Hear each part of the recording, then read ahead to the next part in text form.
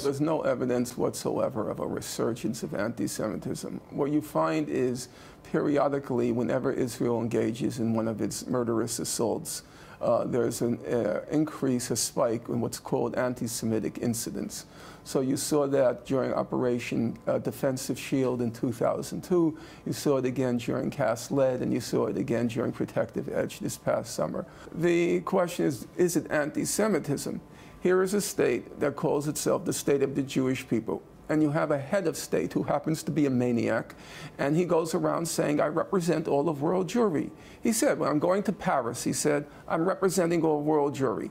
When I'm going to the Congress to speak about the so-called threat from Iran, I'm representing all of world Jewry. So then you're going to fault people for taking him at his word? He's saying, when I say we should attack Iran, I'm representing all of world Jewry. When I say we should attack Iraq, I'm representing all of world Jewry. When I say we should attack Lebanon again, when I say we should attack Hamas again, or Gaza again, I'm representing all of world Jewry. So you have a maniac who claims to represent all of world Jewry, and then people take him at his word and think, okay, if he represents all of world Jewry, then Jews are a problem. That's the logical conclusion. So if there's anyone who's causing the problem, it's the state of Israel and its head of state who keep claiming that their murderous actions are in the name of world Jews.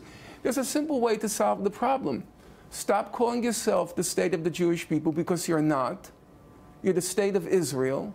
And stop claiming that you represent all of world Jewry, because world Jewry did not vote you. Nobody gave you that title. It's not surprising that in the face of a state that calls itself the state of the Jewish people and the head of state who claims to be acting, that there are going to be anti-Semitic incidents. Does that make it anti-Semitism? I don't know why you would call, if by anti-Semitism you mean an irrational, which is generally how people try to construe it, an irrational hatred of Jews. That's not an irrational hatred of Jews. Norman Finkelstein, thank you. You're welcome.